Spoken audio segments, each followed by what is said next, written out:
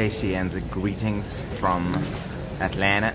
I'm really sorry I can't be there. Obviously, I'm rooting for you. I am supporting you in this journey. You're one of the strongest, most inspiring people I know.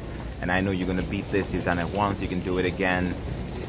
I'm so privileged to call you friend. I have been just inspired to see you battle such an unfortunate incidents with such heart and grace. And I know even in this second round, we can bet that you're a fighter, you're a warrior, and you're going to get through on the other end. So lots of support from me over here and from all your friends around the world who are rooting for you. Cheers.